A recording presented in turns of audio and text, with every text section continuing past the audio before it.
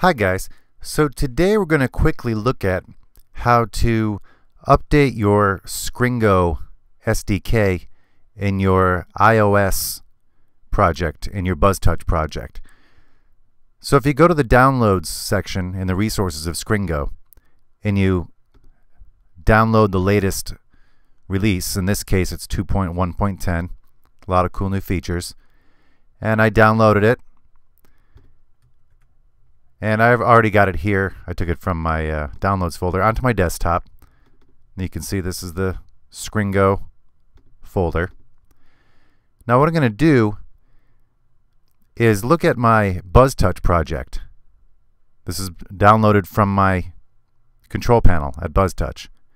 And if we go into the BT Core folder, we'll see that we see the Scringo folder. And that's the one that was downloaded with the project. So all we need to do is let's get rid of that folder, drag it to the trash, and let's open up Xcode, our project, and see what's going on now. Now if we look in our BT Core folder here, Scringo, we want to delete this folder as well. Now all I'm going to do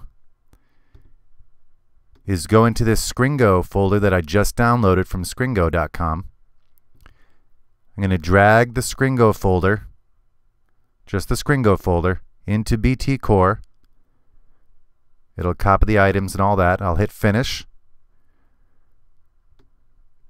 And that's all there is to it. The code will stay the same that's in your project. I'll hit run and see what we get.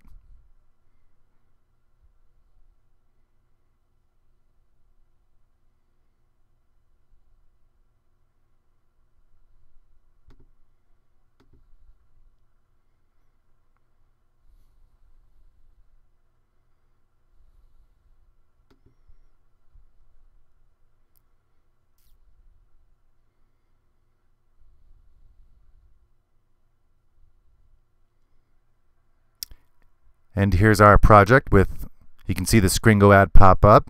You can see that I enabled it to open by a button tap up here. And there's Scringo working. So there you go. That's how you add the newest SDK of Scringo to your project. Have a great day, guys.